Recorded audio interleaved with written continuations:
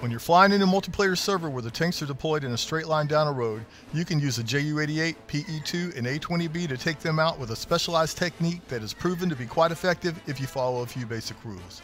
This is the first Ground Attacker Handbook video, and I chose this section to be first because frankly, I have a shitload of tank killing footage, and while the handbook is written in a semi-formal style, these videos will be narrated in 100% American GI vernacular, which I speak fucking fluently. So let's get started.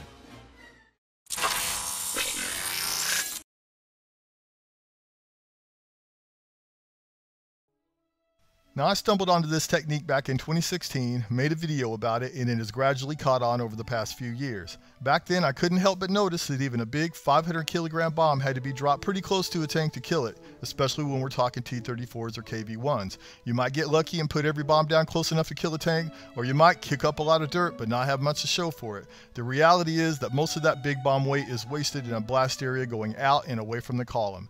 A string of smaller bombs falling within the column area funnels much more total bomb weight and blast into the column. Now obviously accuracy and vehicle spacing are critical to the effectiveness of this technique, but along a linear target like a tank column, provided you put the bombs down within the column, several smaller bombs are more effective than a few big bombs. Now all that being said, there are win situations where large bombs may be more preferable to small bombs, or sometimes you might want to bring both, and we'll cover that a little later.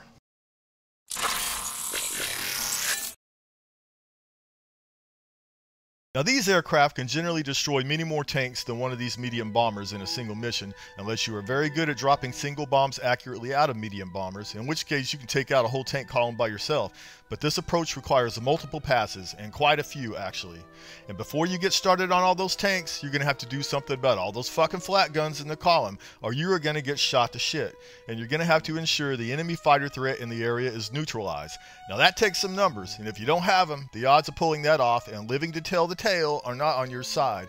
The alternative approach is a one pass and gone run in a medium bomber. While this approach is certainly not risk-free, it's considerably less risky than a multiple pass approach with inadequate resources to address flak in enemy fighters, and with some practice, you can achieve decent results.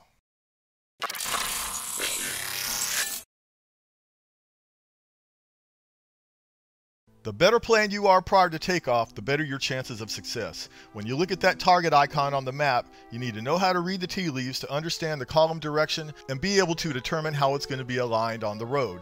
Know how long the columns are for the server you're in. If the map's been going on for quite a while, get on the chat and find out the column flak situation and how hard the column has been hit already. There's a decent chance it's already thrashed and there's only a couple of vehicles left.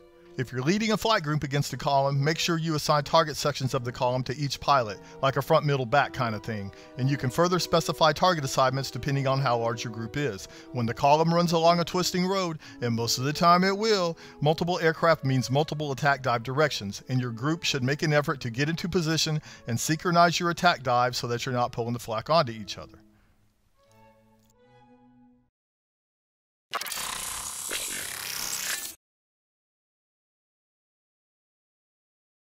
Now, like I said before, this technique is being used a lot these days, but I see people doing it wrong and fucking it up all the time.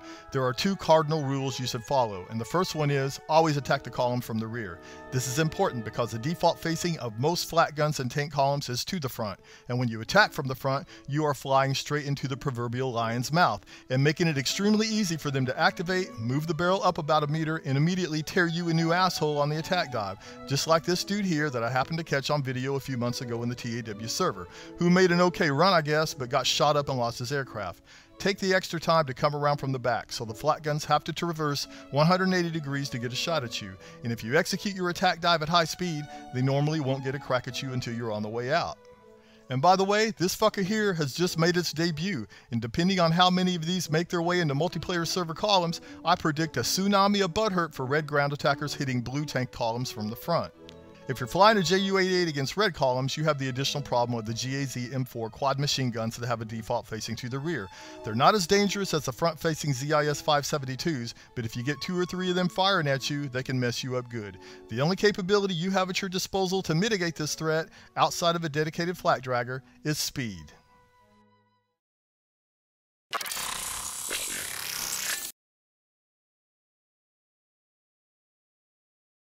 When you fly in a multiplayer server, it's important to know that server, the flat gun types, numbers, and placement, and most importantly, how they react. I'm talking specifically about activation distance. The farther the activation distance, the more time they have to track you and shoot you down.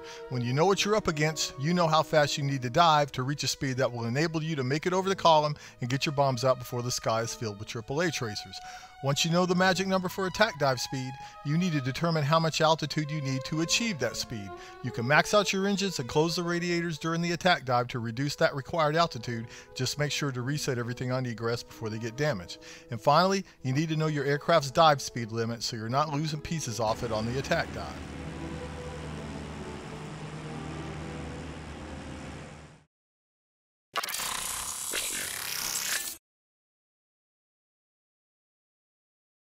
When you're turning onto the rear of the column to begin your attack dive, the best thing you can do to set yourself up for success is to be lined up with the column before commencing your dive.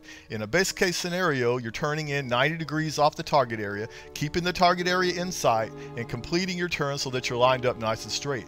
But multiplayer situations are rarely best case, and you may be turning in from 45 degrees or 130 or even 180 degrees depending on the situation. Be that as it may, the pre-dive turn onto target is just as important as the attack dive itself. And if you start the dive off to one side or pointing off to the wrong angle, you're going to be all fucked up on the way down and fighting to get lined up straight. And as the aircraft picks up speed and the controls stiffen, it doesn't get easier. And the end result is probably going to be something shitty like this guy's run. Ideally, you're turning onto the column from an attack point 2 or 3 kilometers behind the section you intend to hit.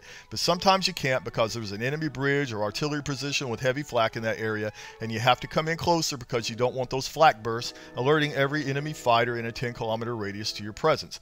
Just be aware that the closer your attack point, the steeper your attack dive is going to be, and all the other corresponding problems like a steeper dive angle and less time to get lined up properly.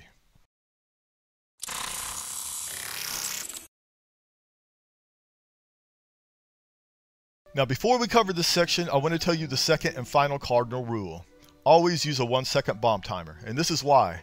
If you go with a contact timer, your aircraft is going to get shredded by your own bombs, and there's a good chance your pilot will get smoked too, like this guy. On the other hand, if you go with a bomb timer longer than 1 second, most of the bombs are likely to bounce away from the column and explode too far away to do any damage.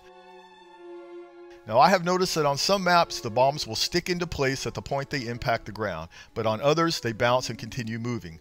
I've paid attention over the years for some kind of indicator to predict whether the bombs will stick or bounce on a given map, but the most consistent factor I can identify to you is that the steeper your dive angle at bomb release, the higher the possibility of your bomb sticking into the point of impact, and the shallower the dive angle, the greater the chance of them bouncing. So I play it smart with a 1-second timer, knowing the bombs are either going to stick or hit the road, bounce forward about 10 or 15 meters, and explode within the vehicle area. Now, you may be concerned that a 1-second timer is not sufficient time for your aircraft to clear the target area prior to bomb detonation. And I can tell you with the certainty of personal experience that if you release bombs at a speed of 550 kilometers per hour or faster, you will easily escape the blast of bombs up to 500 kilograms on a 1-second timer. In fact, I routinely drop SC500s on a 1-second timer from a BF-110 at speeds between 400 and 500 kilometers per hour without any blast damage issues. Now, there are 4 important components of this tank attack technique that are affected by dive angle: accuracy, bomb spread, bomb dispersion pattern, and dive recovery. Generally speaking, accuracy is easier the more shallow the dive angle, because you are attacking a linear horizontal target area, and a shallow dive presents the column at a more horizontal angle to the front, as opposed to a more vertical angle when coming in from a steep dive. And since you're not diving steeply, you can drop lower and closer to the targets because you won't need as much room for dive recovery.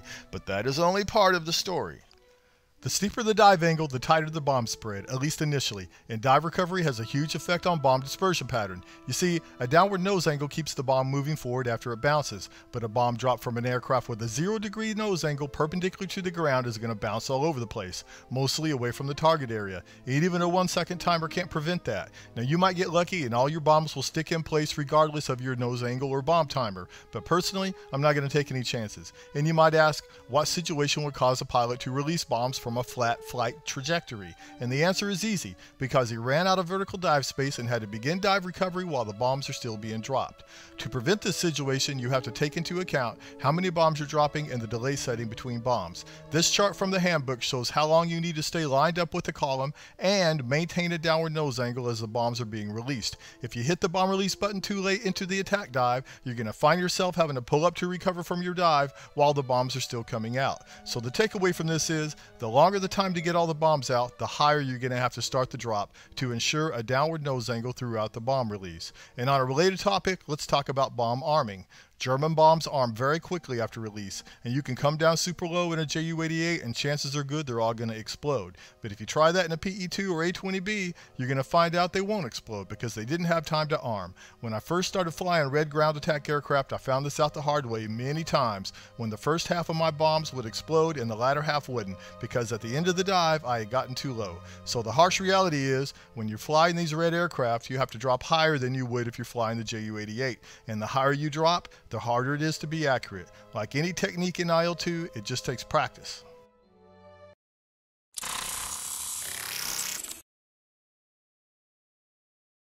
Wind is not your friend, and wind will fuck you over a lot if you don't assess it and take steps to address it. Always check the wind speed and angle on the server map page and your bomb site info panel for specific wind data for different altitudes. Check the direction of your attack dive using the IL-2 mission planner and verify the direction the wind will be pushing against your attack dive direction. The most important information is the wind speed and direction at ground level, but be aware of the wind data between your attack dive altitude and bomb release altitude, as it will be pushing you during the attack dive. In my experience, wind speeds of 2 meters per second or higher coming from any angle above 20 degrees to 90 degrees will exert an effect on bomb accuracy. Obviously, the higher the wind speed and the closer it is to a 90-degree angle, the more effect it's going to have. And what you have to do to counter the wind is offset your bomb release heading against the wind. But the $50,000 question is, offset by how much? Now, I've spent quite a bit of time trying to come up with some concrete answers on how far to offset based on specific wind speed and angles. And what I found is that there are so many possibilities, it's very difficult to predict a guaranteed offset distance that will put your bombs within the column every time. One approach you can take is to record your first attack and then look at the footage to assess where your offset should be based on the results of that first attack. Some might call this cheating, but I would counter that your rear gunners would easily give you an accurate battle damage assessment and how far to the side your bombs exploded. But of course, the AI technology currently prevents that degree of assistance. So I'm going to show you a couple of examples from the TAW server where I use the flight recordings to ascertain the correct offset instead of going right back like a dumbass and getting the same result. In this first example, the section of the tank column I intend to hit is aligned on a 342 degree heading with a 162 degree back azimuth, and the wind push at ground level is coming from 125 degrees at 3 meters per second.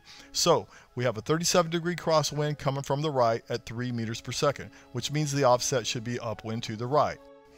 Well, as you can see on this first attack run, I'm offsetting to the right almost all the way down to bomb release altitude, but at the last minute, I let the wind push me over to the left. Now, if this is what I saw coming off bomb release in a no-wind situation, I'd be thinking, shit, that looks like a good one. But even with a moderate 3-meter wind pushing from 37 degrees, it totally fucked up that run. And I might have gotten a couple of trucks and a flak, but that wasn't even close enough to score a tank. And after reviewing this footage, I saw that a sight picture directly above the road will put the bombs this far to the left. So I need to offset to the right by this much. And I need to maintain that offset and not let the wind push me left at the last minute. So I go back to the column, and because I'm staying in communication with my fellow players, I know that in the meantime the column has been hit by a couple of teammates inside that wooded area I hit before. So I'm looking to hit it somewhere at the back where it hasn't been touched. Notice how I start the attack dive offset well upwind to the right, and as I get closer to my intended target section, I'm gradually moving left, but in a controlled manner and not letting the wind get the best of me. And based on the data from the previous attack run, I release bombs here. Even though the wind pushes me to the left a little more than I want, that offset puts all the bombs within the column. Now in this second example, I intend to hit the lead tanks at the front of the column, and it's kind of hard to see here on the IL-2 mission planner, but that section is aligned on a 212 degree azimuth with a 5-meter wind from 260 degrees. So in this example, we're dealing with a 5-meter crosswind from 48 degrees. And on the first attack run, you can see I'm offset a little to the right, and bomb release finishes right over the road. And again, in a no-wind situation, this will look pretty good. But with a 5-meter wind from 48 degrees, the bombs end up hitting here to the left. So after looking at the footage, I know where I need to be at bomb release, and I go back to hit the same section. This time I keep my attack dive offset to the right, release bombs off to the right, and even though I hope to get all 3 tanks with a 0.05 bomb delay, the blast line is only long enough to get the first 2. Now I'm not going to lie, my impression coming off the target was that my offset wasn't far enough to the right and my bombs were going to be slightly left of the tanks. But in fact, the bombs were slightly right of the tanks, and that underscores an important lesson. It is often problematic to determine the correct offset, even when you have all the required information. But the basic takeaways are this. Start the attack dive offset into the wind. Gradually move the aircraft toward the column carefully and in a controlled manner. And remember, the wind is already pushing you that direction, and too much movement too soon will put you downwind. It may feel counterintuitive to aim at an area to the side of the targeted section, but that is the only way to achieve accuracy when there is a significant crosswind. Now that's a lot of work with a significant potential for failure even when you have all the information needed to get it right. In situations where the wind speed is 0 or 1 meter per second and the wind angle is 20 degrees or less, you don't have to deal with any of this, just line up on the column. But in my experience, it seems like at least 80% of the time in multiplayer that's not the case, and I have to put to work the principles outlined in this section to ensure any chance of bombing accuracy with this technique. So, another option to consider when facing a strong crosswind is just take the bigger bombs, which might, with a little luck, get you a tank or 2 even if your accuracy is slightly off.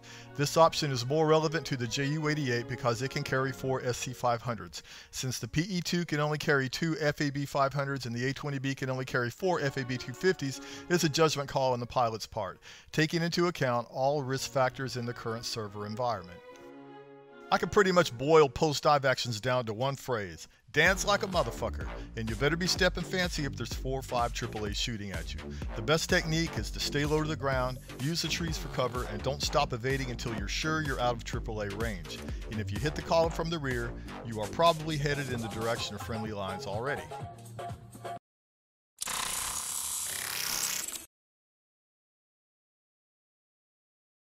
The standard loadout for this technique with the Ju-88 is 28 SC-50s. There is a loadout option for 44 SC-50s, and it would be awesome to have 44 centerline bombs in the bomb bay, but those extra 16 bombs are out on the wings. And unlike the 28 belly bombs, these extra bombs cannot be dropped individually.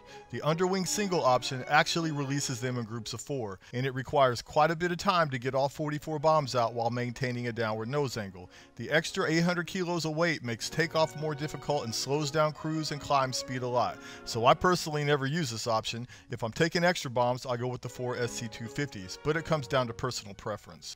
You have the choice of a 0.05 bomb delay for a dense blast area or a 0.1 setting for a longer but more spread out blast area, and I have to admit that between the 3 aircraft covered in this video, this is my favorite aircraft for this bombing technique because of the 28 SC-50 bomb loadout. Even though the bombs are relatively small, there are so many of them that even a 0.1 delay creates a fairly dense blast area. If the 88 was hitting German columns, it would rip up those Panzers like nobody's business, but T-34s and KV-1s are much tougher opponents, and you have to put that bomb stream down right on top of them to guarantee destruction. Now at around 580 kph into the attack dive, the controls stiffen, and you can't yank it around to get lined up. It's kind of like driving a semi on a frozen lake, and you got to be thinking 2 or 3 moves in advance. But on the plus side, it holds dive stability very well and stays where you put it. Now every time a major patch comes out the past couple of years, the amount of nose trim required to keep the nose down during the attack dive changes. So I'm not going to give you specific nose trim magic numbers because it's just going to change a few months after this video comes out. I will say that as of September 2019, it does pretty well at default nose trim, but that wasn't the case between September 2017 and September 2019.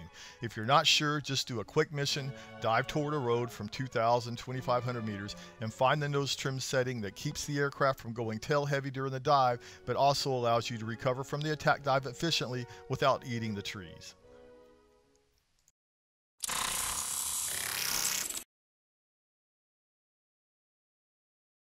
The most effective loadout in the Pe-2 for this technique is the 10 FAB-100 option, and that is significantly less bomb weight than the Ju-88 and A-20 bomb capacities. You might think, compared to the SC-50s, that twice the bomb size employed against the weaker Axis tanks would be a surefire tank killer, but in my experience that has not been the case much of the time because it's only 10 bombs, and the other problem is the choice of bomb delay.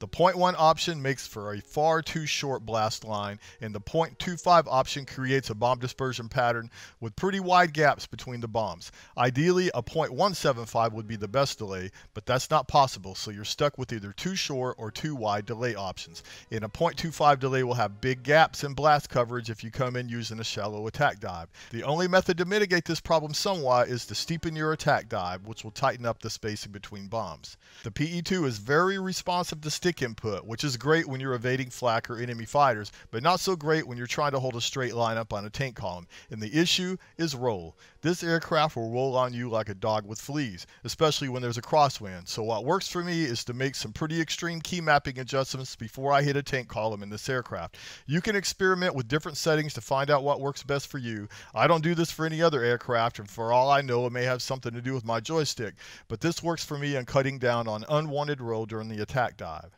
So far, default nose trim works fine for most attack dives, but if you're coming in at a steep angle, you might want to go a little tail heavy nose trim to ensure a successful dive recovery.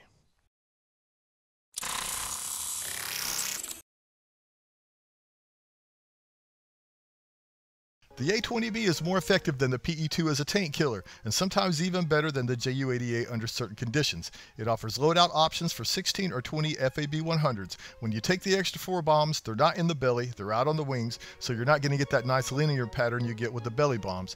If your lineup is not perfectly straight, you may end up putting 2 of them on the road, however. They do slow you down a lot, so it's a judgment call on whether to take them. But even with 16 belly bombs, the thing's a monster. That's 60% more bomb weight than the Pe-2 bomb capacity, and volume has consequences in the tank killing department.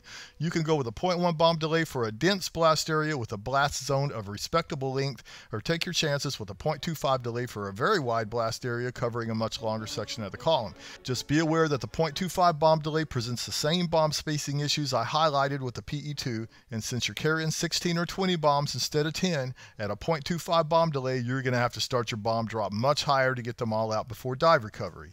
The A-20B doesn't stiffen as bad as the Ju-88 during the attack dive, and it doesn't have roll issues as bad as the Pe-2. It does have a single dot in the gun sight reticle instead of crosshairs, so you kind of got to channel a vertical stadia line when you're lining up. The main weakness of the A-20B concerning this technique is its low G limit. You just can't jerk this aircraft around like a Ju-88 or a Pe-2. It will snap a wing if you push it, so ease it gently out of the dive and don't make excessively harsh evasive maneuvers.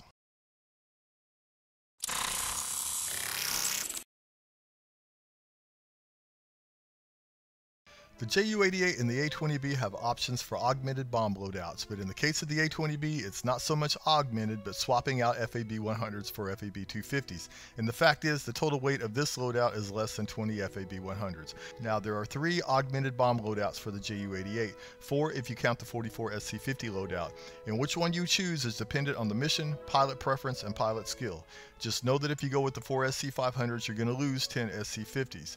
These are very heavy loadouts, so make sure you're schooled up on how to get the aircraft off the ground with all that extra weight, and the longer the runway and the colder the ambient temperature, the easier it is. The second issue is you're going to be climbing much, much slower, so if getting to the target quickly is a priority, you might not want to take so much weight. Regardless, there are many possibilities for how to serve up an augmented bomb load on enemy tanks. I categorized the possible approach options into 4 categories: single pass, double pass, multiple target areas, and finally multiple pass options, which is an entire topic in itself and will be covered in an upcoming video with these medium bombers and other types of attacker aircraft. The single pass approach is simply dumping the entire bomb load in one pass. Just be aware of the high probability that you'll be dropping those last bombs at a flat nose angle, along with the associated possible problems we've covered already. The double pass approach is to make 2 separate attack dives, and it's up to you whether to drop the externals or the internals on the first pass. I dropped the heaviest bomb load first, so it will be easier to climb back up to attack dive altitude for the second pass. The main drawback to this variant is that if there is active flak still in the column after the first pass, unless you have a designated flat dragger, you have to climb back up to a high enough altitude to get the dive speed on the second attack dive to keep the AAA from hitting you on the way in.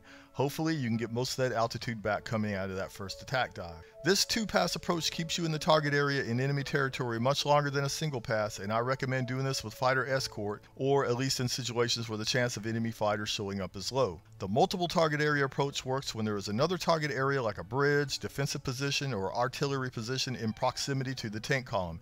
You hit that target area first with the big bombs, then hit the tank column with the belly bombs. You can level bomb that first target if you want to retain your altitude or do an attack dive on it, and climb back up to attack dive altitude prior to reaching your second attack point on the tank column. This approach does take some smart planning. You have to take into account the light and heavy flak capabilities of both target areas, and you don't want to hit target areas that are so close together that the AAA from both will be firing at you or your group simultaneously. And again, this is much safer with fighter escort because of the extended time in enemy territory.